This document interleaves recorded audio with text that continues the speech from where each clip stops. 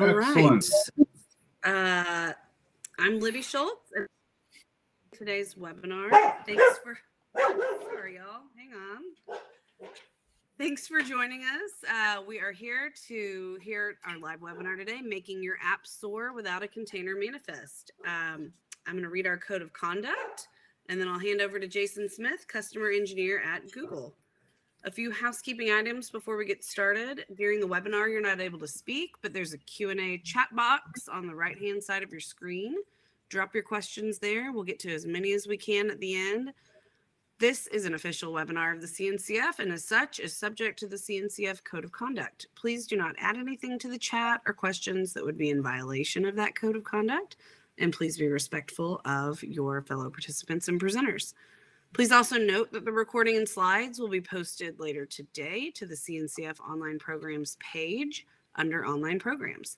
They are also available via this registration link you used to get in today, and the recording will also be on our Online Programs YouTube playlist under the CNCF playlist channel.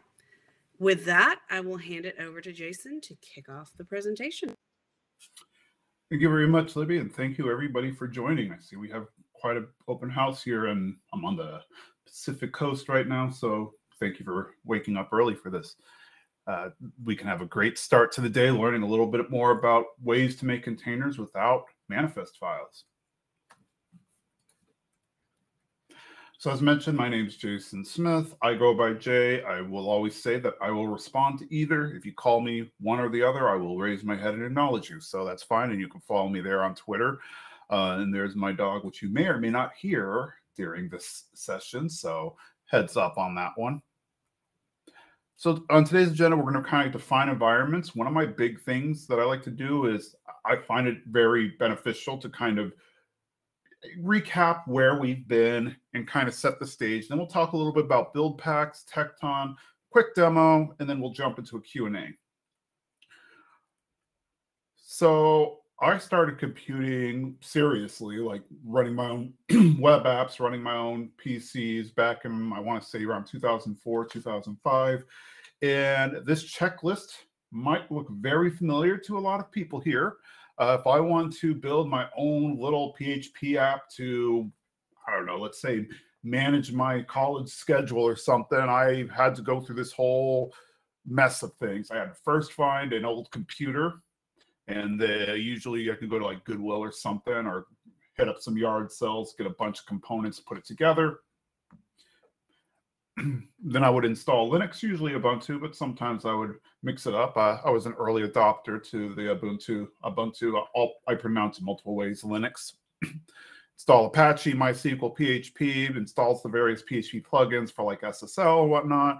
Configure Apache, create virtual hosts, create new users, create folders, open firewall, open ports. And then, of course, because it was in my house, I had to go and find a way to port forward the network or use Dyn DNS or something. And this was all before I even started writing an application. Like, this is literally everything I had to do before I started writing an application. I'm sure we all remember having to do stuff like this. And a lot of it was just setting up infrastructure. Like I mentioned, finding an old computer, making sure the ports are forwarded, making sure my VMs are not my VMs, sorry, making sure like I have the right hard drive, I've got things mapped properly, I'm doing the right security, all of this stuff. Virtual machines came around and I felt like my world changed when I got into doing hosted virtual machines, whether it was like a VPS system or something on the cloud or whatever it was in those days. My world changed. It was just like, oh snap, I don't have to mess with hardware anymore. This is great. I can just install an operating system, configure, and boom, I'm ready to go. And then there were a lot of images out there already. And there's quite a lot of tools out there that exist. And most of these open source tools you've seen before. I'm sure many of us have used it. I could declare how to stand up my VMs, what I want on there, all that stuff, kind of write code. But I'm still kind of configuring the operating system and all of that and patching and whatnot. Then comes this little thing called containers, which further abstracts away the operating system. And now we're just talking about my application, my dependencies. We all know this. We all use Docker containers. We were all familiar with it. But, you know, there comes the question of, well, how do we manage all of it? Okay, well, Kubernetes makes the most sense. If I Dockerize all my applications, I can use Kubernetes. It'll abstract away all of the infrastructure. I can declare my code using simple YAML. Good to go. Of course, there still comes this little problem of Docker files. Now, I would argue that Docker files are much simpler than a lot of times your cookbooks or VM manifest or anything like that. But still, if you're a developer, using a large Docker file is not fun. You still have to declare stuff, and you still kind of want to just focus on code. Like, hey, can something just build the file for me? Like, can I just code? Maybe have a little bit of stuff in there that kind of declares what I need, and then all of a sudden it compiles. And well, we do have such a thing, and actually it is called build packs. A build pack is a set of executables that inspect your app source and creates a plan to build and run your application. In short, build containers without a Docker file. Originated at Cloud Foundry, if I'm not mistaken. It's now a CNCF project. And it also is great for CI/CD because, well, what's the point in having the Docker files if I'm not going to actually implement them somehow? Do I still have to use, Docker push or something like that in order to get the code up there? Or is there a way to automate that? We'll talk a little bit more about that later. So build packs allow developers to take advantage of the benefits of the containers without needing to understand them. So I write the source code, build packs go ahead and turn it into the container, and my CI/CD pipeline will go ahead and deploy it. Why this is important is, again, letting developers focus on the things that are important to them. Like with all the new libraries that come out, all the new dependencies, trying to just keep up with what's standard in modern technology can sometimes seem very intimidating, quite frankly, just because it's like, what do I learn? What's going to be deprecated? What's going to be important? How do I actually remain competitive? How do I actually build something that my users are going to like? On top of that, I need to keep up to date with how to make sure my code deploys properly. Well, into a container. How do I make sure these containers work, are secure, all that stuff? Is the point of build packs is kind of to remove that friction from the developer.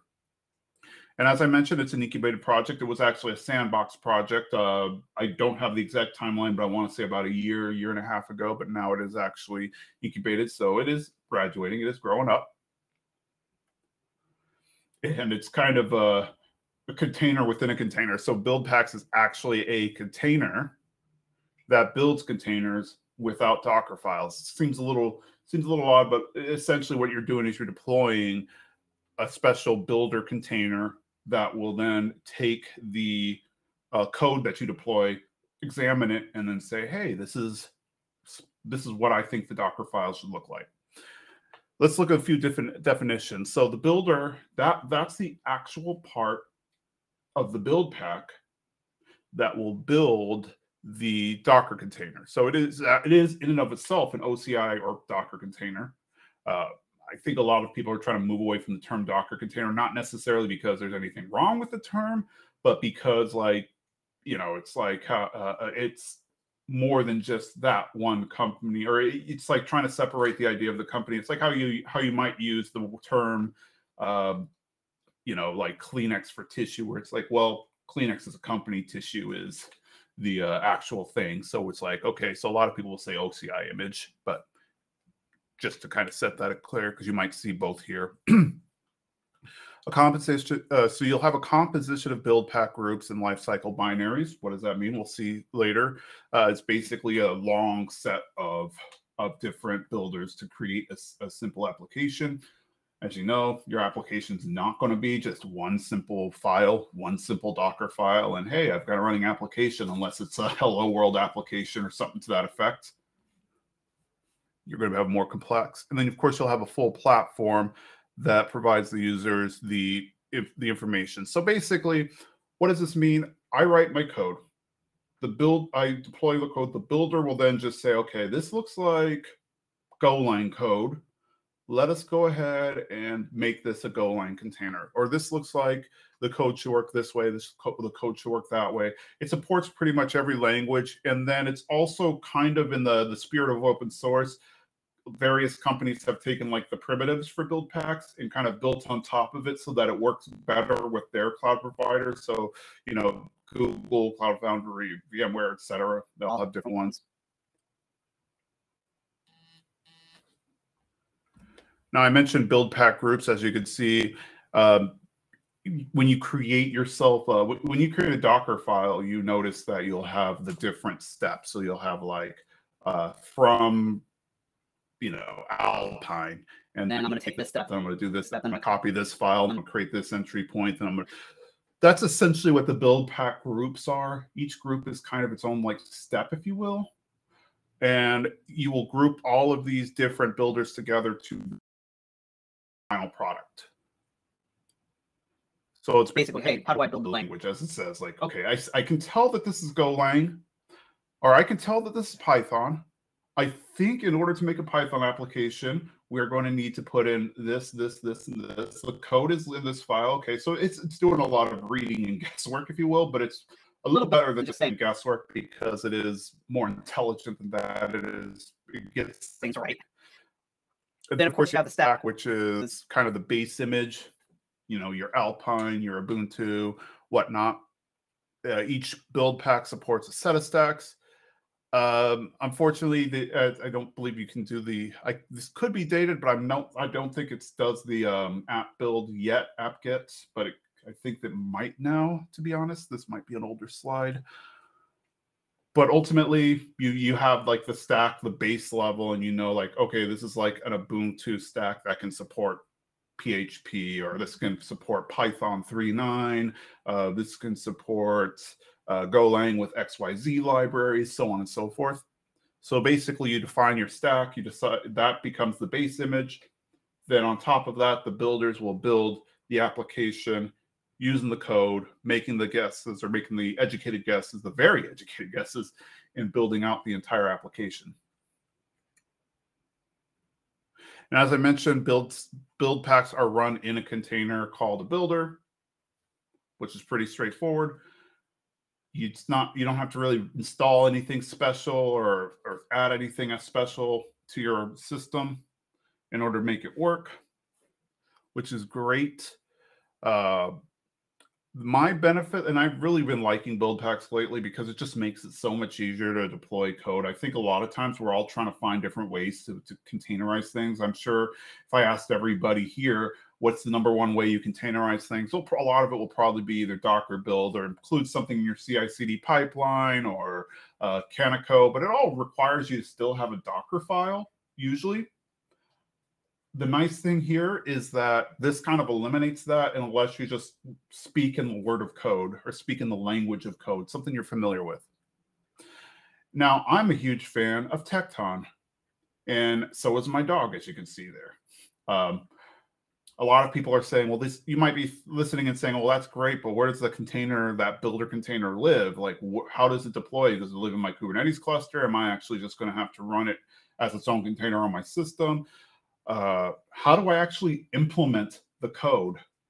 Well, Tecton is the way I would do it. And I always talk about Tecton because I love Tecton. It's so great. It is governed by the CD Foundation. And if anybody is not familiar, it is essentially, I would call it a sister foundation to the Cloud Native Foundation, as they're both kind of under the Linux Foundation. Kubernetes native components, reproducible, composable, event triggers for automating pipelines. We have a catalog for reusing tasks in pipelines. So for very simple tasks that are reusable, that you will do multiple times, like push to my Git repository or containerize this application or something like that, you can just download a lot of these from the catalog, these tasks and pipelines, to just automatically do that. Probably tweak in the things that you need specifically, like the URL for your Git repository or the security token, something like that. But for the most part, it's like 90% of the way there. And that way you don't have to do a lot of stuff. And it is integrated with other projects such as Jenkins X, Knative, and more. In fact, part of it, a little bit of a complicated history, part of it actually originated from Knative, but then it was just like, hey, this is such a good product, it should be a standalone thing. Like, why should it be a CI/CD solution for one specific environment? It should be a CI/CD solution for everything. So we're going to define a few basic things within Tecton. So there's a pipeline, and that's similar to what you might think with the standard CI/CD pipeline. That is essentially the set of steps, the set of actions that take place that take your code and ultimately take it from code to deploy, and doing a bunch of stuff, security checks, tests, all of the approvals, all of that stuff. So the step would be an operation in the workflow, such as running a PyTest on Python applications. The steps are the individual things that it's doing. A task is essentially a collection of steps. And then, of course, the pipeline is a collection of tasks. Triggers are the component for eventing. So do I want to actually have to go in every single time somebody does a git commit or a branch is merged or something and manually trigger the build of the code or the deploy of the code? That just doesn't really seem like a great idea in the CI/CD world, especially when we're trying to be more agile developers. So instead, we have an event listener, which is essentially a CRD that will listen for a specific JSON payload. The good thing is that with a lot of JSON payloads, there's some defaults that were there. So like it'll say, okay, well, we know what a GitLab or a GitHub or whatever payload looks like. So we already have the schematic or the schema there. So you just tell us where it's coming from, and we got it. Or you can also just create your own custom if you're wanting to trigger in your own way. That's fine. Trigger template is the resource for the triggers, and then the binding is essentially what binds the trigger to the payload. To give you a good idea, let me go ahead and see if I can expand this a little bit. This looks like an eye chart almost. That's not being any bigger. Apologize for that. Well, in short, this is essentially what a task with steps would look like. If you look at it, you have a few parameters that I set, like, okay, here's my Docker file. This is where my source code lives in the source path. This is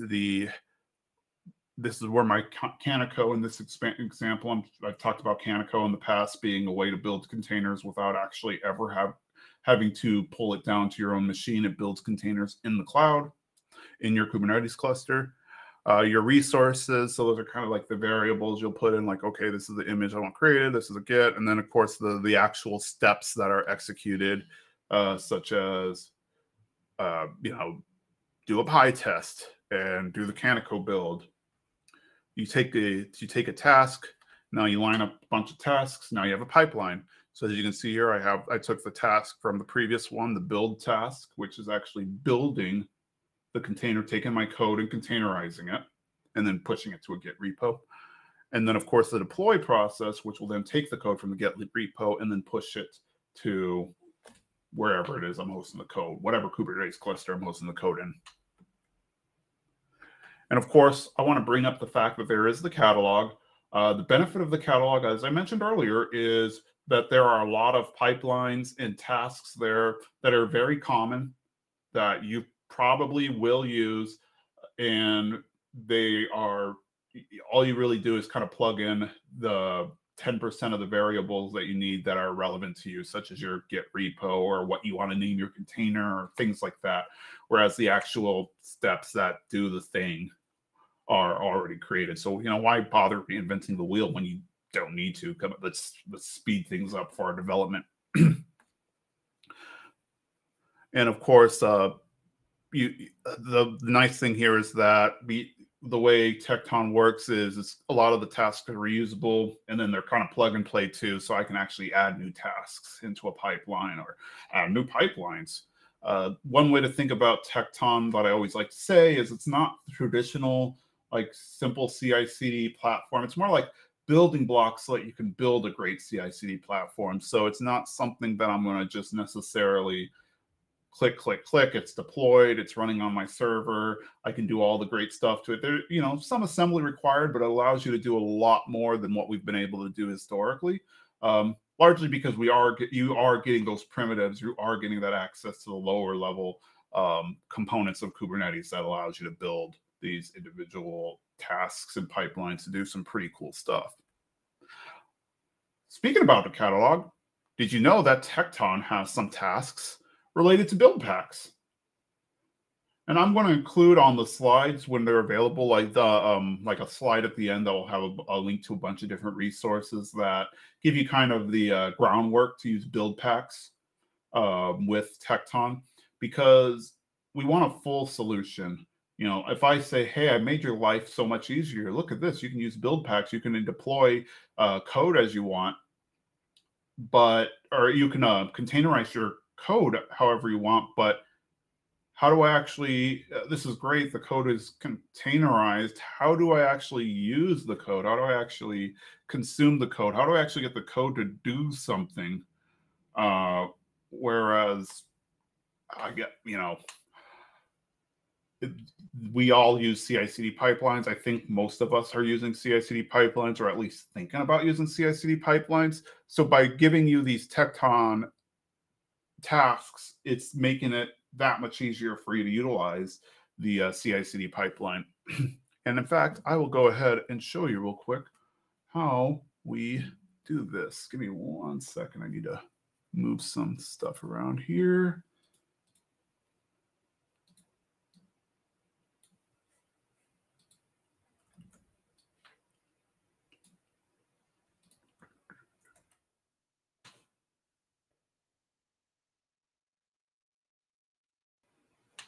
While I'm doing that, I'm going to look and see if there's a question here.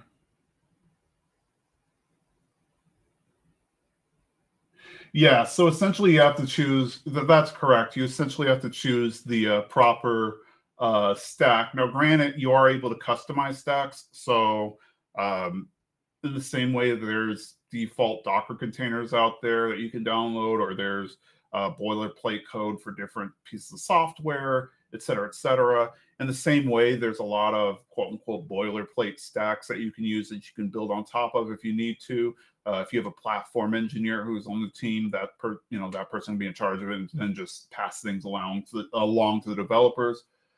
But yeah, you do need to use that stack. The nice thing is you can build your own stacks. You're not like kind of stuck with whatever stacks are provided to you. Of course, that is extra lift. I'm not going to say that it's not, but it is something that you can do. And let me get back to sharing here. All right.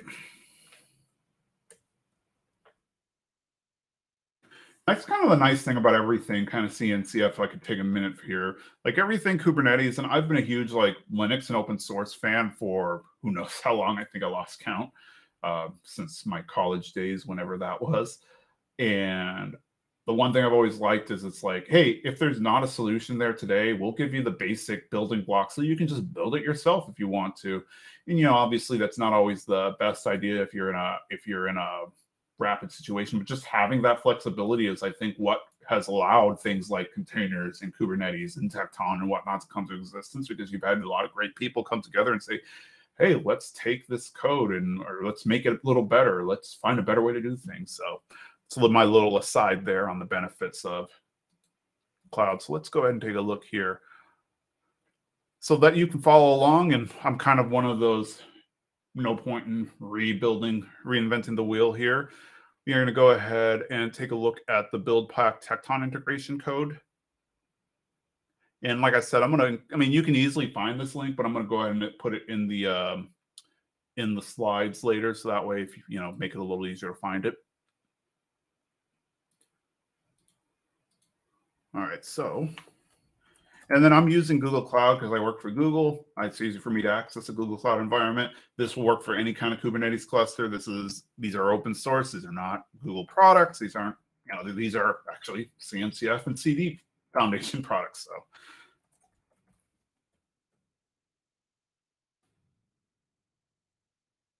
So we pull in the repo, we go into our Tecton integration folder.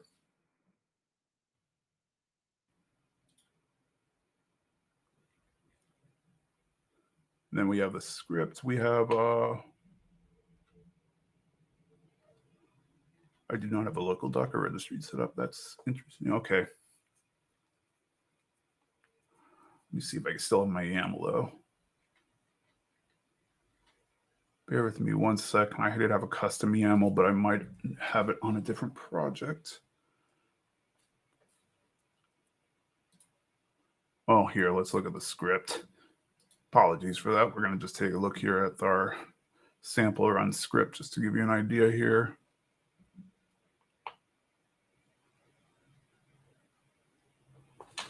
Oh, see, so it actually will build the Kubernetes tasks for you right here, or the Tecton tasks by downloading them from the repo, the CD catalog, and build the actual container. If we go to the Tecton hub, let me see if this is where I actually have it. Apologies in advance. I've been having a fun time with demos lately.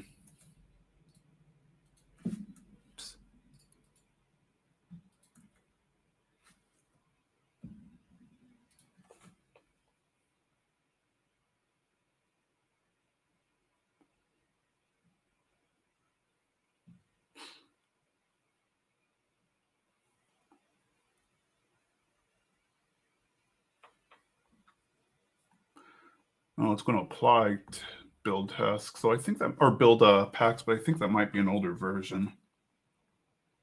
I guess we'll find out. In the meantime, if anybody has questions, feel free to ask.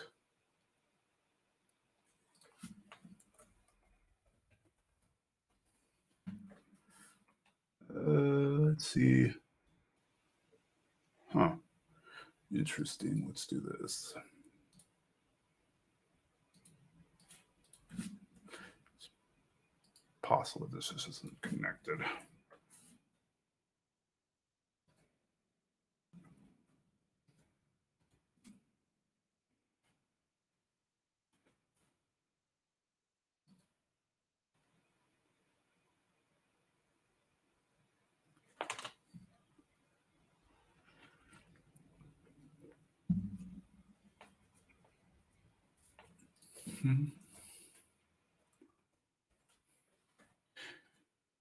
I don't know if we're able to do polling, but feel free. Anybody here actually used build packs before this meeting or before this webinar? Just curious.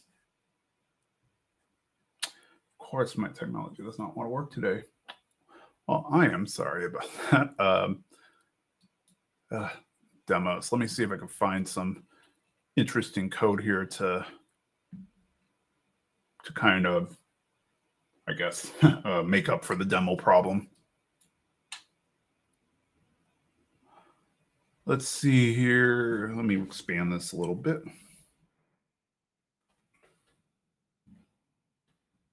So you see I can install the tech. So I guess we can just talk step through this. Apologies again. So install Tecton on the dashboard. Super easy to do. You know, it's just kind of kubectl.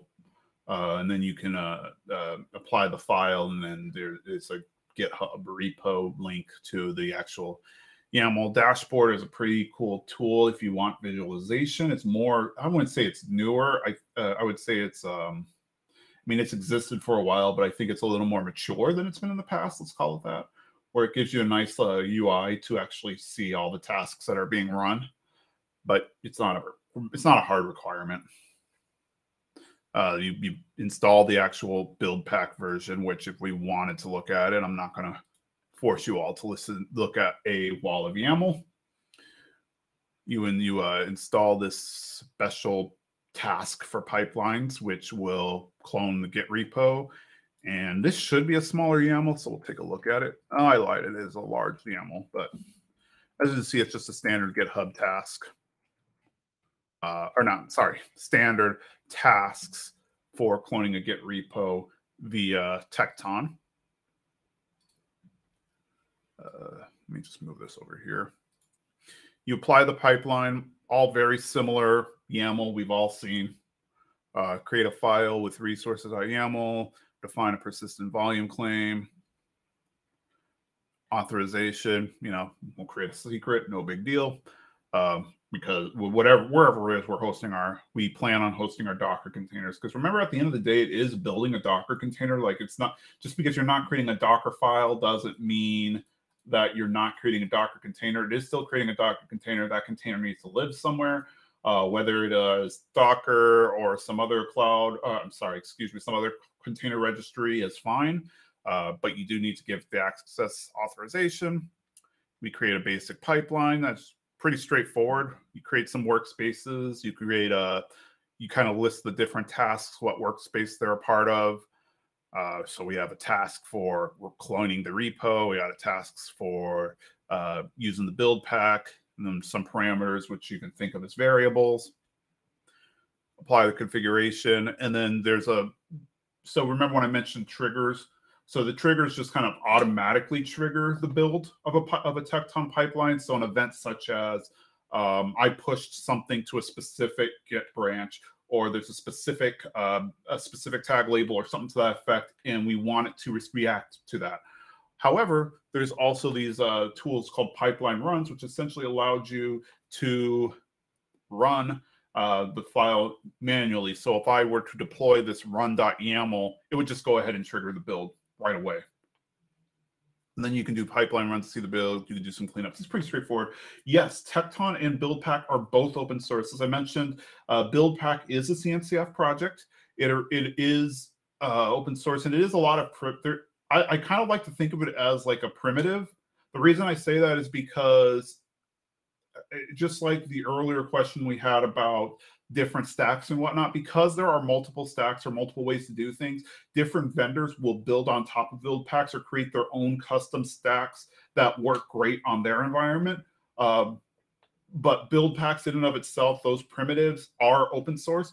On top of that, Tekton is open source too.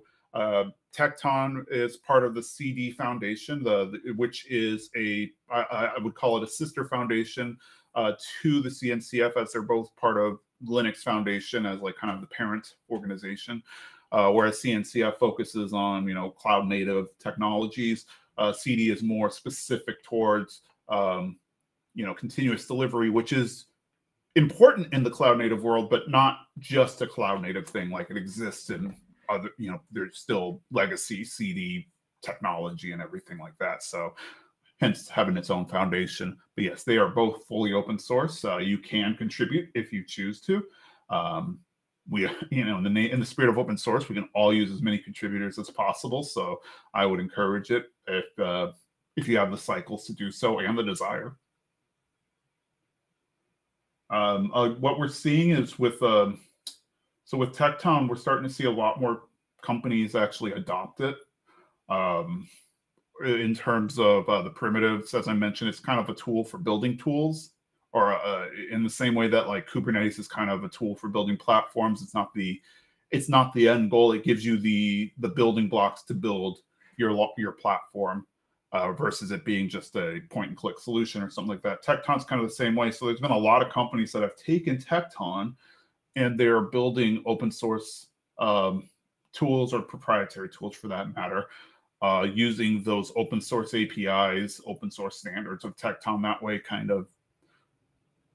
there's kind of a standard between different environments. You're not having to go from, this environment uses its own very proprietary stack, but I want to be cloud native and I want to be in every environment, and I want to be able to deploy on-prem and in the cloud, so I don't want to have to learn two different things. So that's kind of a nice benefit to it, is the fact that it is kind of, what's the word I'm looking for? It is following that open standard. I know Google has a solution, Red Hat, IBM has a solution. I know there's a lot of other companies that are contributing to it. But as you can see, it's all pretty straightforward, and there's this whole list of how to do different things with build packs, like how to build an ARM app. I built a Kubernetes cluster on a series of Raspberry Pi 4s recently. So, well, recently, like a year ago, but I guess in the sense that's still recent. So if you want to build ARM applications, we have setups for that. There's how to build a Windows app, which is great. If you build Windows containers, I don't, just, personal choice, but I know there's plenty of people who do that. So it's nice to have this option. You're not having to use some kind of weird third-party solution. You can use the same solution that you're using for your non-Windows machines. Specify launch project tomls, which is your project descriptor. Obviously, you're going to have a larger project. So there's a lot of cool things here. Buildpacks.io is where you'll want to go to read all the documentation. But ultimately, the end goal here is just to simplify the build process. I want my developers to be able to just write code, push it to the Git repo or wherever it is you're hosting it, and then let them know that at the end of the day, everything's going to be built. And they just have to really focus on the code portion. There's been a lot of solutions with like Canico and whatnot, which will build containers in flight in the actual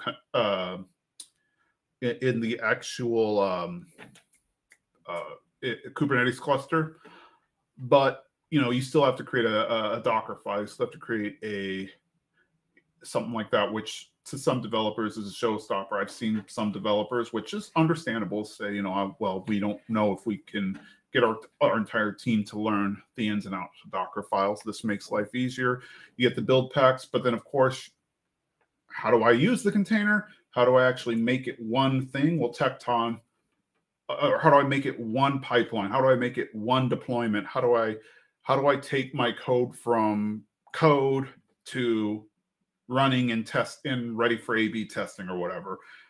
Tekton is kind of that middle ground. So you put build pack tasks into your Tekton pipeline, and you've just enabled your developers to build containerized applications without actually knowing a thing about containers.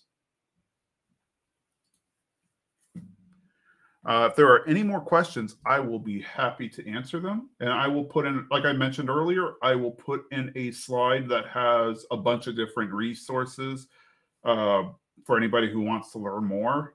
You can also just hit me up on Twitter, LinkedIn, whatever.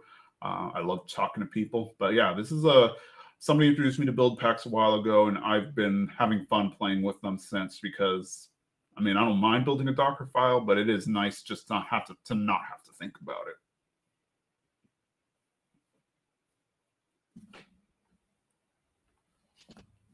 Yes. So yes and no. To the question about can Tekton also act as an Argo CD Flux alternative? Yes, you can use event triggers to trigger a pipeline build because something was pushed to a repo. However, I have actually seen people use Argo and Tekton together to build a pipeline. So more of the integration stuff is done on the Tekton side in terms of integrating the code, but because of some specific use cases with, say, canary analysis or whatnot, people will use Flux or CD to do the actual continuous deployment, the actual CD portion. So you can do it all, the entire CI/CD portion with Tekton, or you can kind of piecemeal it together using Tekton with Argo CD or Flux or some other tooling, integrating it into Jenkins, whatever existing pipelines you have.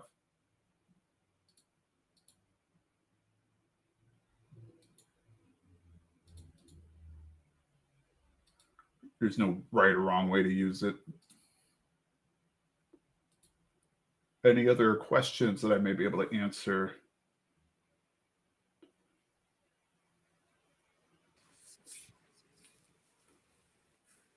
Anyone else? Oops.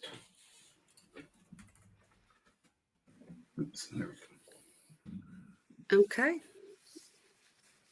Oh, there you go. There we go. Have you seen Tekton being used for non-CI/CD purposes? I personally haven't. I have kind of heard that they exist, but I personally have not tried it or seen it used myself in like a project, though I have seen people using it. I have heard of people using it for other things because, again, it is not like a tool as much as it is a, what's the word I'm looking for? The building blocks to build a tool. So in theory, you could use it to automate a bunch of different things if you chose to, though obviously CI/CD is the most common use case. I would call the other ones off-label, if you will.